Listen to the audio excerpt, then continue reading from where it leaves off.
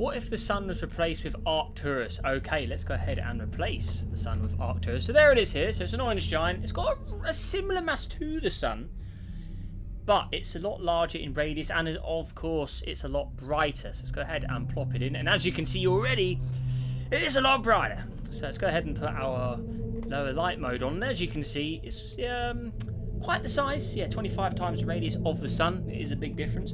So if we look at the planets immediately, we can see Mercury is at 800 degrees. Not looking too great. We can go ahead and zoom in on it here. So Mercury already instantly is just got a scorched face from the luminosity of the star. So there you go, it is being vaporized. Same with Venus. Let's go ahead and see Venus. So Venus is also getting pretty scorched, as we can see here. If we go to the Earth, also glowing hot in size. This one's at 855 degrees as well, so Earth is not having a good time. And it is getting pretty scorched. There it is, with the star.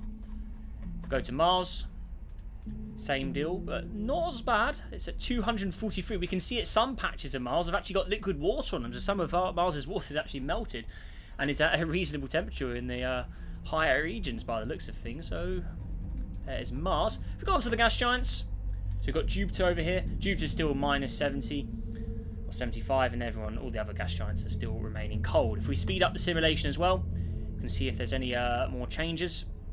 The orbits and stuff should stay pretty much the same due to the mass of the star being very similar to the sun, so there shouldn't be any changes with the mass. So it's mainly going to be the temperatures of the planets themselves.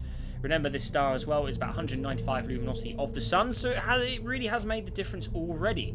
So if we go ahead and slow things back down, look at the planets again for a final sort of temperature. So Mercury's going up into the thousands, as we can see here with its orbit, but as we know, Mercury's orbit is slightly eccentric, so at one point it's closer to the sun, another point it's further from the sun, so that does range in its temperatures. Venus here is at 2,000 degrees now with a bit of simulation runtime. Earth 1,100, and Mars 700, and everything past Mars. Look at the asteroid belt, even objects like Ceres 300 plus degrees as well.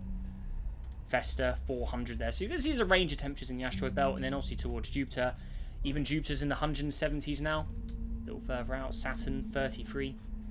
Uranus still in the cold. Let's do a final bit of run simulation. See if we can warm Uranus up a bit.